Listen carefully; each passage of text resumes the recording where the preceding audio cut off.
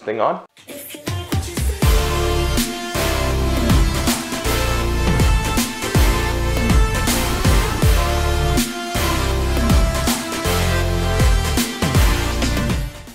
Yo, what's up guys? We are back here with another video. This week I want to talk about something a little bit different than my usual wheelhouse, and it is one of the most important aspects of filmmaking, and that is color grading, and more specifically, color grading with FilmConvert. Now, I discovered FilmConvert a couple of years ago. It was one of the main reasons why I actually ended up getting the BMPCC 6K. If you guys have not checked out Flow of Two Lands, huge inspiration of mine. One of the big reasons why I even ended up working with these BlackMagic cameras.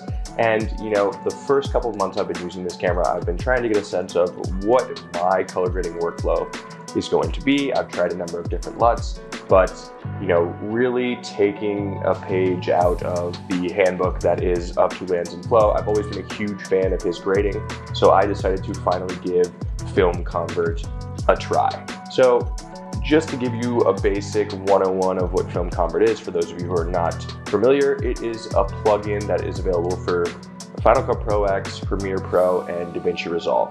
Now, I use Davinci Resolve mainly because I work with B-Raw, and that codec is native to the Davinci Resolve software. You can get FilmConvert as a plugin for any of those platforms.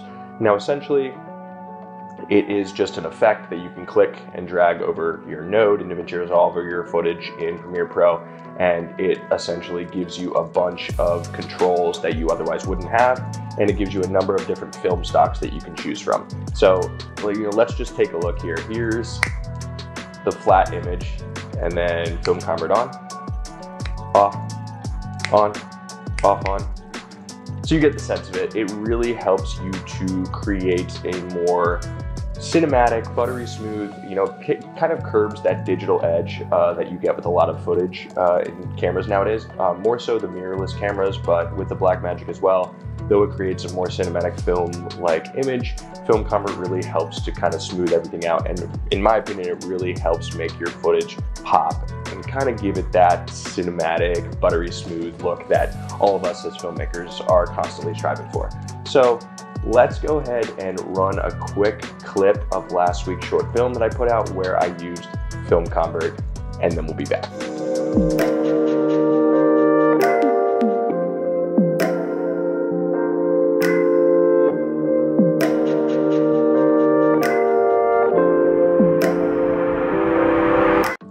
So I shot that whole film in 120 frames per second at 2.8K in constant bitrate 8:1 in RAW. And then I pulled it in Davinci Resolve and I graded the whole thing with FilmConvert. It's the first short film, really the first film that I've done entirely with this software.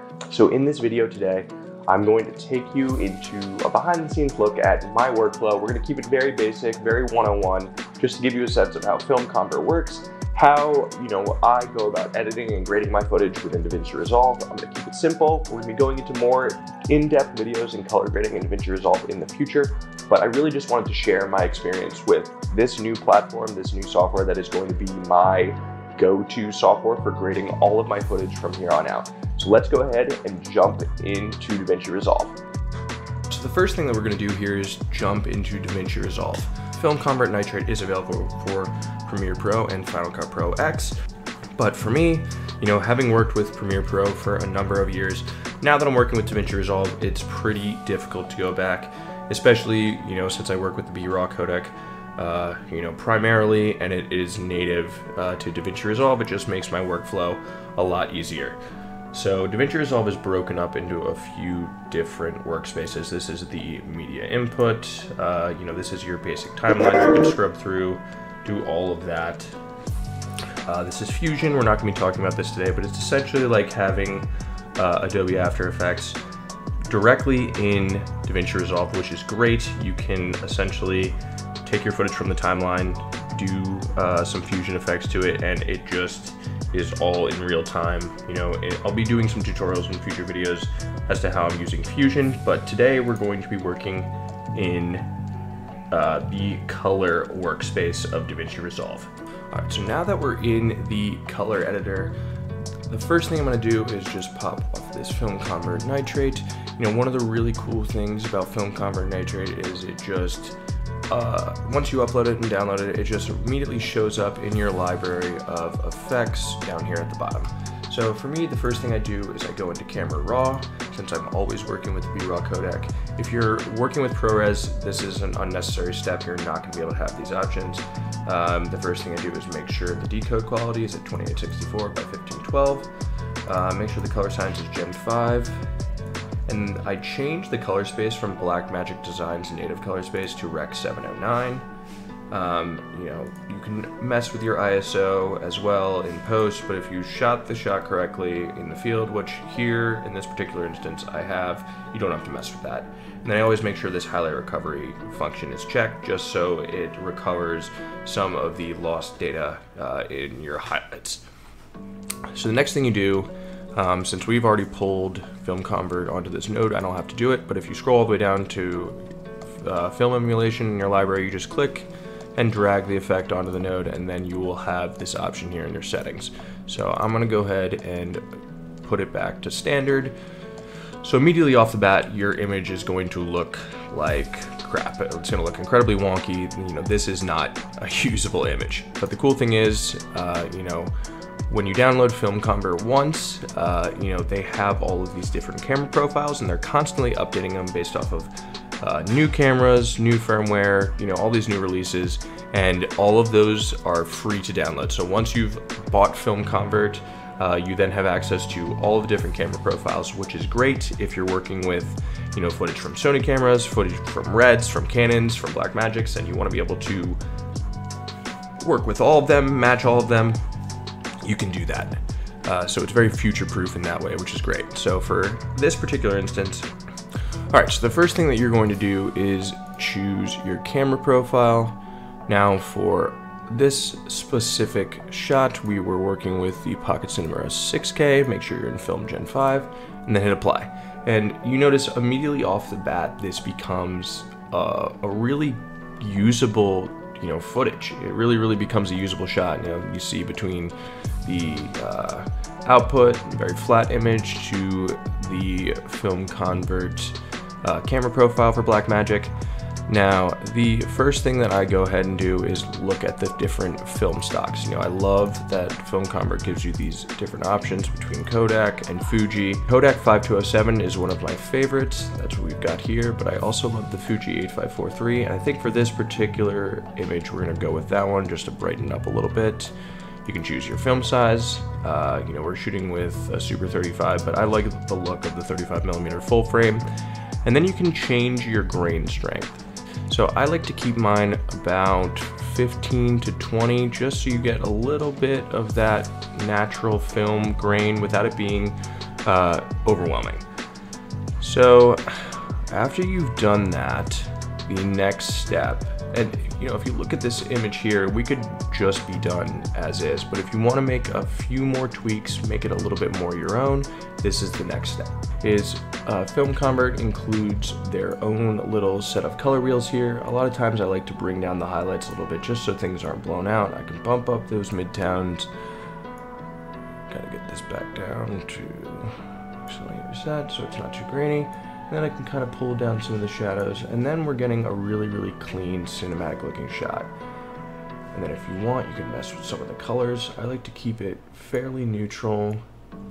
You know, it was a warm day in Central Park. I'm gonna pull in some of those magentas just so you can kind of get the feel of the sunset.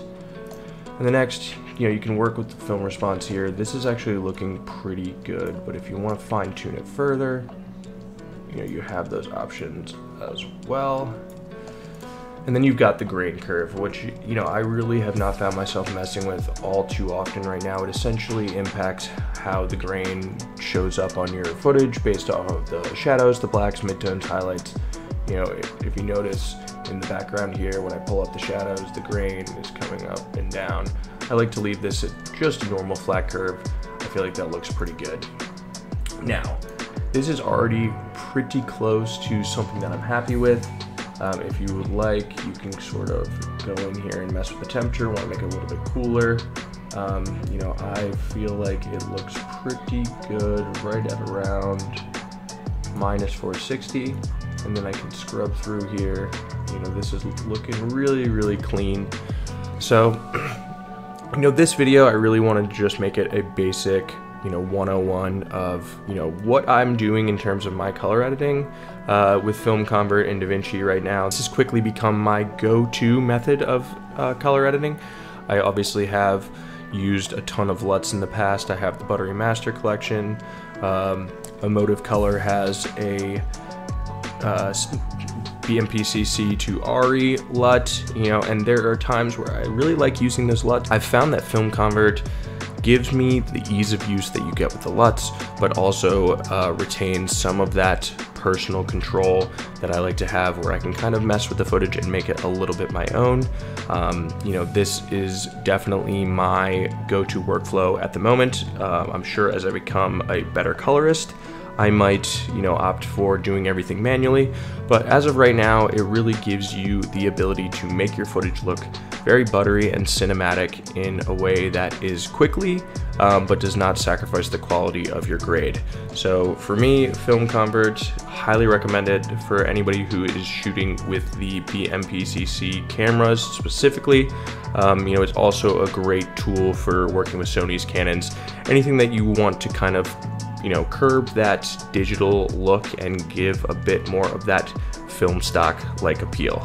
So that's it for me this week, guys. I just wanted to talk about something that is a huge component of filmmaking that sometimes can get a little bit overlooked. And, you know, there are so many different ways you can go about grading your footage.